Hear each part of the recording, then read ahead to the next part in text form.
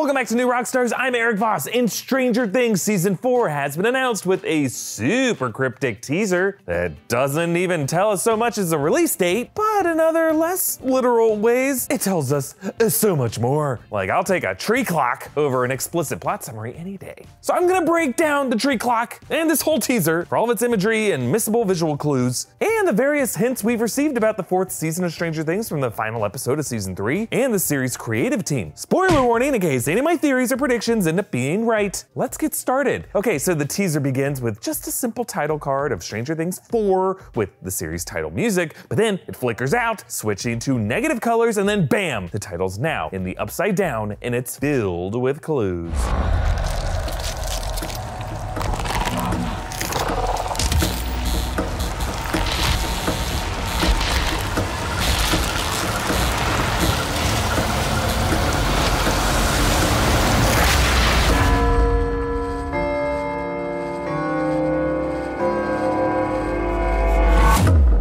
So a lot of stuff to point out here. To the right of the title is a Welcome to Hawkins sign, the one that can be seen on the town border, and the reverse of the one that Joyce, Elle, Will, and Jonathan passed as they left Hawkins in the Season 3 finale. The words, "We're not in Hawkins anymore," appear on the screen, which you could just read literally as a lot of them have left the town, maybe to somewhere like Chicago. But I think the contradiction here suggests that this is the upside down version of Hawkins. The wording is obviously a nod to the Wizard of Oz. I have a feeling we're not in Kansas anymore. And plenty of thematic parallels between these two properties, a departure from a youth's domestic world to a surreal fantasy world with mirrored elements. You can see Hopper's cabin in the background on the left, the front porch light mysteriously flickers out, and on the ground in the foreground is a discarded newspaper, just a bit too tough to make it out. And then of course on the left is a clock embedded in a tree trunk. There appears to be a smear of blood on the clock's face, and it ticks away in the short clip. Right as it hits midnight, it chimes. So what can we learn from all this? Well, those chimes are the first 4 notes in the common 8-note melody in many old-timey clocks, notably the Westminster chimes of Big Ben in London, which is believed to be a variation of the 5th and 6th bars of "I Know That My Redeemer Liveth" from Handel's Messiah. And you could read into that to interpret a hint that Hopper, the seemingly dead Redeemer of the Season 3 finale, actually liveth. But even if you don't buy into that clock chime history connection, there is definitely grounds for Hopper still being alive. Season 3 ended with a post-credit scene of a Russian base where a prisoner is thrown in a cage with a Demogorgon, and in that base there was another cell that contained, according to subtitles, the American. And many believe that that American is Hopper, who could have jumped into the rift into the Upside Down right before the explosion that seemingly killed him. Perhaps the Upside Down dimension overlaps spatially with our dimension to allow another access point in Russia through which Hopper could have traveled to end up in Russian custody. Hopper's final words to Eleven in his written speech could have also been a clue. For the sake of your poor old dad,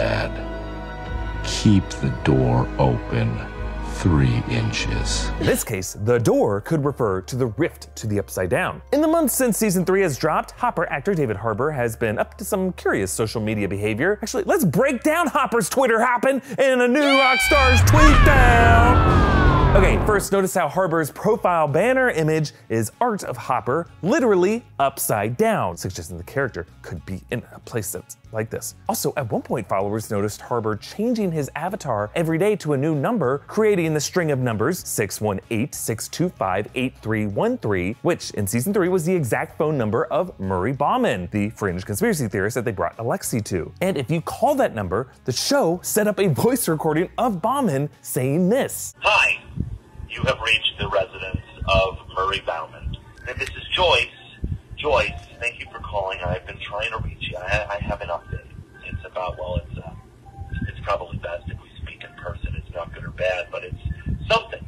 I'm guessing by Harbour's tweets that Murray's something is related to Hopper, and Murray, as a Russian speaker with Soviet contacts, might have come across something in his research about an American in a Russian prison. But it's interesting to me how this teaser focuses so much on time as a motif. Notice the clock ticks up to midnight before it cuts to black. It could be a nod to the Doomsday Clock, maintained by scientists throughout the Cold War as a way to convey how close the world was to nuclear annihilation, which they set as midnight. Season 1 of Stranger Things took place in winter 1983, 1983, Season 2 in fall 1984, Season 3 in summer 1985, so that might suggest that Season 4 could take place in 1986, at a time of year that they haven't done yet, spring. And if you know your history, April 1986 was a time that the world was arguably closer than ever to nuclear disaster, the incident at Chernobyl. So does this mean Stranger Things 4 will be set in the historical backdrop of the Chernobyl tragedy? Well, now that Craig Mazin's Emmy-winning HBO miniseries showed us all how horrific those events were, a Goonies-style adventure with Pripyat firefighters getting buried in concrete might come off as a bit tone-deaf. So instead, I think this clock might be pointing in a slightly different direction, though with similar elements. Time travel! I know, after Avengers Endgame, pitching time travel as a nerdy theory, it's just a bit done. But time travel is also one of the big sci-fi tropes that Stranger Things hasn't explored yet, despite making some big references to it. Season 3 staged a major sequence to the backdrop of a screening of Back to the Future. Hopper's letter also used some choice words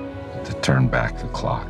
And note that in that post-credit scene, the Demogorgon is alive, but no date or years provided. Could be a new Demogorgon or resurrected somehow after its death, or it could be taking place before all the events of seasons 1 through 3. If the physics of the interdimensional upside down allow for the bending of the laws of space, perhaps it also allows flexibility on the axis of time. What if Hopper's journey into the upside down actually took him back in time to Soviet Russia, like the late 70s, a period in which we learned the Demogorgon was their creation, that they released into this dimension, divorced from space and time to appear years later in the United States in 1983. And if you really want to get tinfoil with this, maybe Hopper is the Demogorgon, like after his flesh was transformed. Also in an earlier time, also in Russia. Like, we don't see this American in the post-credit scene, we only see the Demogorgon. And if you think about it, the Demogorgon is a weirdly rogue being in the Upside Down. It's this realm that's otherwise only populated by the Mind Flayer. Like, I just think there's a lot more to the Demogorgon story that we don't know yet. But if time travel is a possibility in season 4, the Upside Down could be revealed